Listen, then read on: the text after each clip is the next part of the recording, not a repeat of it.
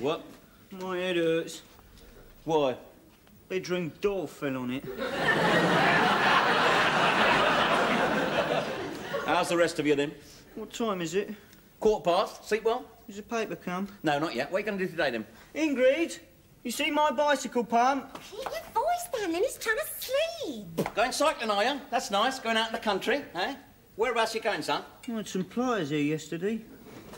You know, have you noticed there's a sort of lack of conversational rapport in this house? Have you noticed that? I say one thing, you say another. I ask a question and nobody answers. Have you noticed that? Are either of you aware of that? Brown bread or white? You see what I mean? You see, she's just proved it, hasn't she, son, eh? Why are you making bookshelves? No one reads in this house. Look, I asked a simple question, brown or white? Just a minute. I'm on the brink of a discovery here. That's the first straight question my son Raymond has asked me since I come out the nick, when he said, "Who are you?" I'll give you brown, Lenny don't like brown. What was that question again, son? Oh, they don't look too secure to me. And that's not a question, that's a statement. So you've forgotten now. It's all gone, innit? Listen, they are perfectly secure. Take my word for it. That's because I studied carpentry in the nick, didn't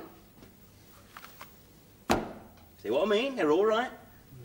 Well, I don't think they go in this room. Well, they will do when they're personalised. All you need is a bit of bric-a-brac or a family photograph, look. That's all you need, look, see?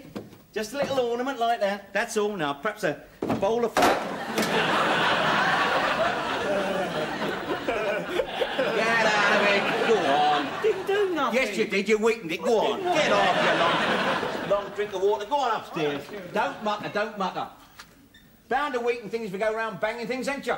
You shouldn't go around banging things. And that goes for you too, Gobber.